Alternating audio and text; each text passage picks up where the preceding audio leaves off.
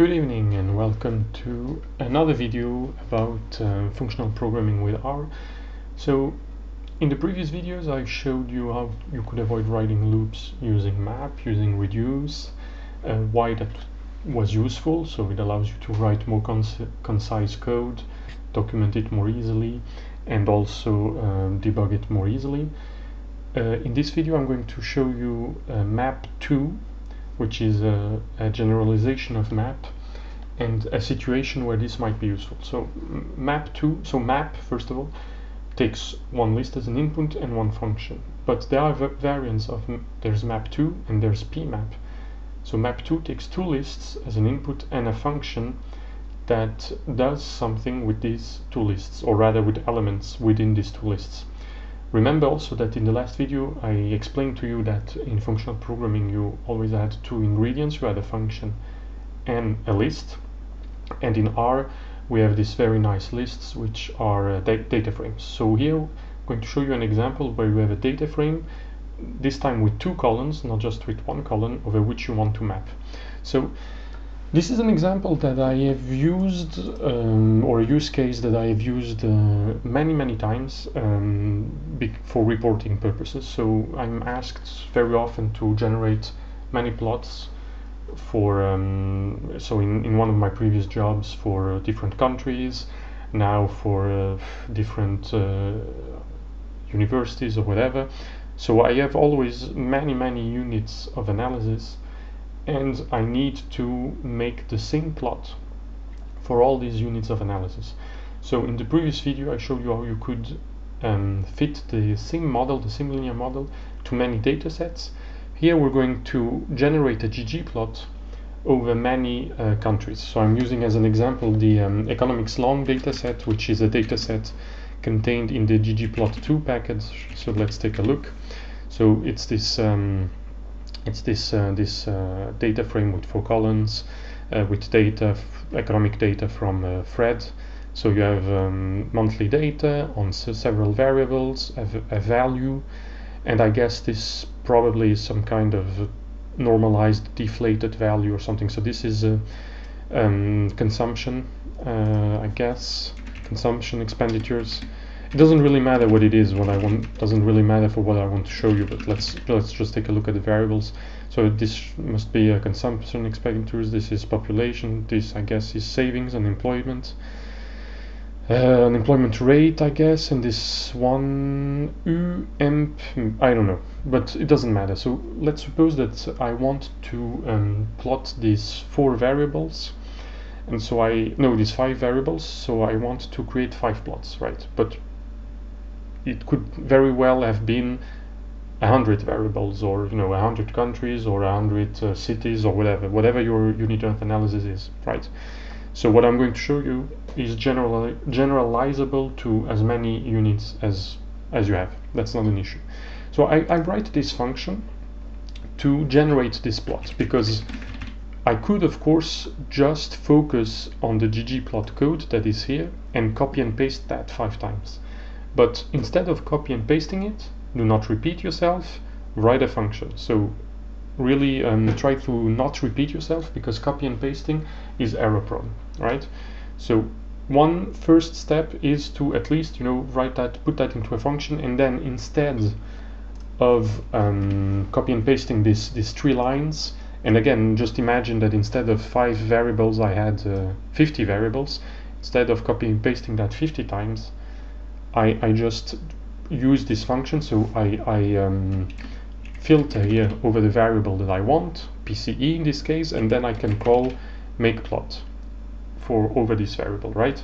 So this is my plot. I'm happy. I have this title here, variable PCE, so it tells me which variable I'm looking at. And no, that's not what I want. Here we are. I lost the focus there. So my function make plot takes 2 arguments, takes a data set and a variable. The variable here, this PCE string, is just for the title. It's just to generate here this title, right? Now that I have this, I could, for example, if I want to create my plot for pop, I could copy and paste. I could Yeah, maybe I could search and replace PCE by pop, and now I can generate my plot for the population, and I could copy and paste that and keep doing that for 5 times in this case, or 3 more times, and I would be finished. But imagine that I have 50 variables. Imagine that I have different data sets, that I have to call this function over different data sets. By the way, this function is not very good because I have hard-coded here the variables that I want to plot. So for example, here this only plots value. But if we look here in the data set, we have value 0, 1. So I could also add that as an argument of my function. But this will be another topic for another video because it introduces another concept, which is tidy evaluation. So this will be for a video completely dedicated to that. But here, let's forget about this hard coding for now, and let's just assume that I have 50 variables. I would have to copy and paste that 50 times, which is not ideal, because and actually it could, even if you copy and paste, if you forget to search and replace correctly or whatever, you could have here a title that is completely wrong. So for example, maybe I forgot to change my variable name, so I have still the variable name PCE, but this is the population, so this is a problem.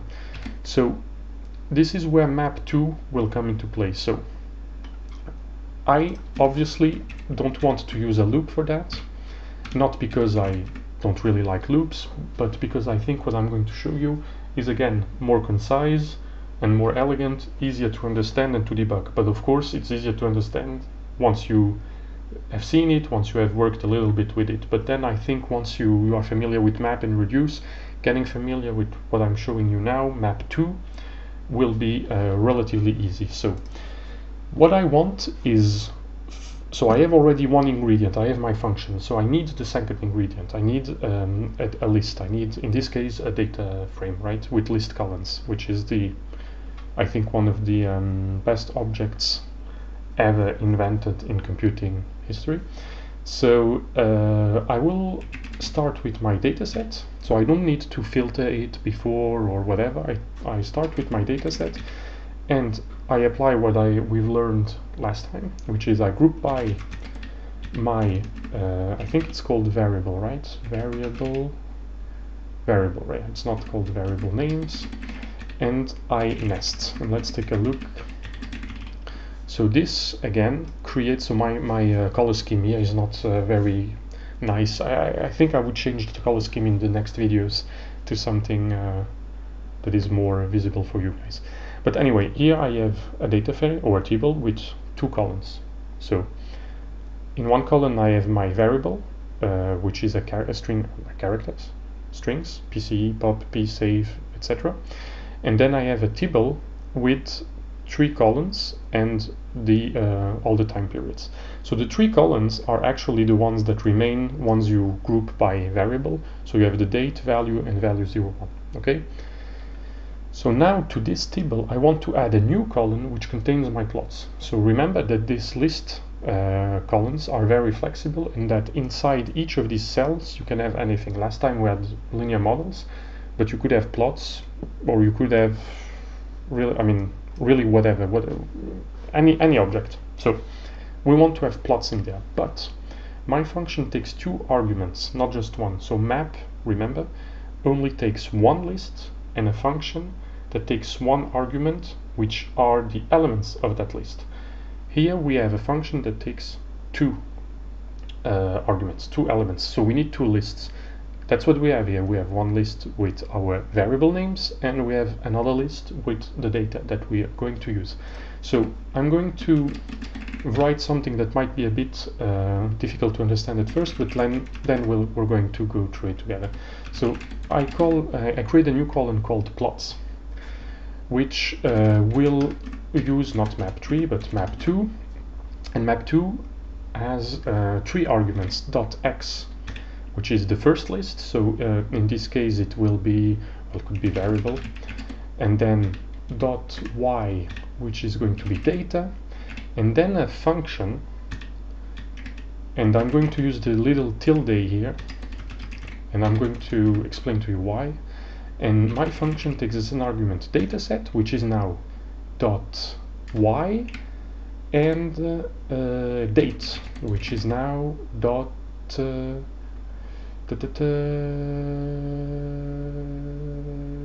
not date. It's the variable. So that's why I was here a bit. It's variable, which is now dot x. And hopefully this should work, and it worked. So now I have a new column with ggplots. So let's save that first of all. Let's save that, and then we'll go through it. So let me call that economics long result, and let's take a look at. So if I look at plots, for example, number 1, I have my plot for PCE. If I take a look at number 2, I have for population. So it's ordered. So the third one will be psave RT. So let's take a look. As you see, we have this very nice thing that looks like a non-stationary time series, a bit like a random walk. So that's it, we're done. The nice thing about that is that if you have 50 variables, it's exactly the same code. It will work exactly the same. So what is this? So let's zoom in a little bit. Map2 is a generalization of map. So it takes two lists now, .x and .y. These two lists are my list columns from before.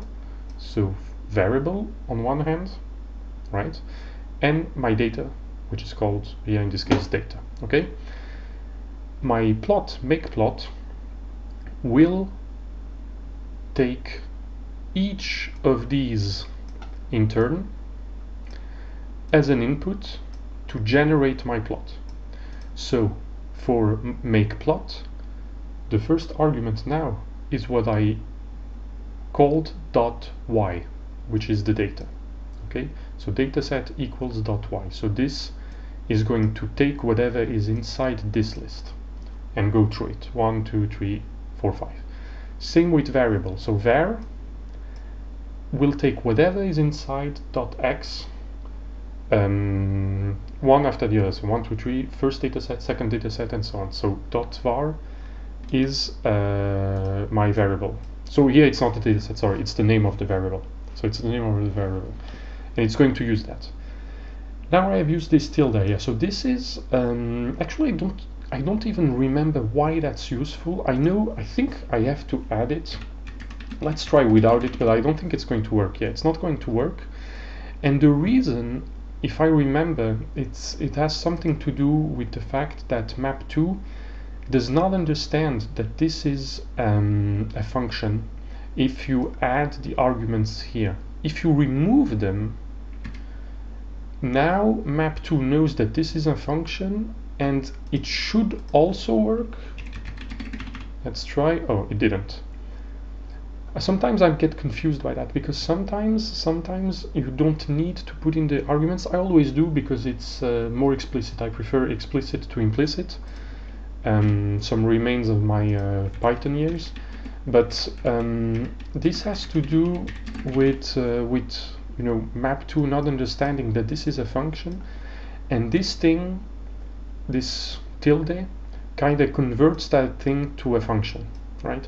And this is also useful, and we will I will also make a video dedicated to anonymous functions. This is a way to create an anonymous function. Well, in this case it's not an anonymous function, but this kind of forces it to be a function. So I'm not 100% sure why it's needed now, so I just took it as a habit. I might want to read the documentation here again, and I would suggest you do as well, but just take my word for it. Use the tilde here, and it's gonna make it work, as you saw. So then there's a generalization to as many arguments as you want. There's map, map2, and then pmap. So pmap takes here a list of arguments, but I'll leave it to you as a homework, because this video has been going on for 15 minutes almost. So but in next time I think I'm going to discuss the tidy evaluation. So how to take this and put it here, so how to make it more general. I'm going to do a video about that, and then, or maybe before that, I don't know, I'll see how inspired I am. I'll make a video about anonymous functions, because first of all, this is an important concept when you're working with functional programming, and also because base R is going, or maybe has already, so the very latest version, so I don't know if it has been released yet or if it's going to be released. The very latest version will have anonymous functions with, well, you'll have a new constructor to create anonymous functions, because you already had anonymous functions. I think if you write something like that should work. Let's try. I don't know if this is going to work, but I think it works. So if you do something like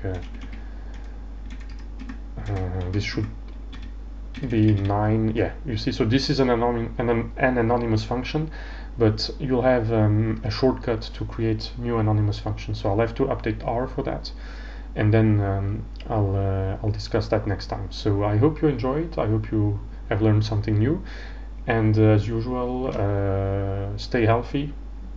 First of all, that's the most important thing right now. And if you have any questions, just leave a comment below. Have a nice evening and a nice weekend.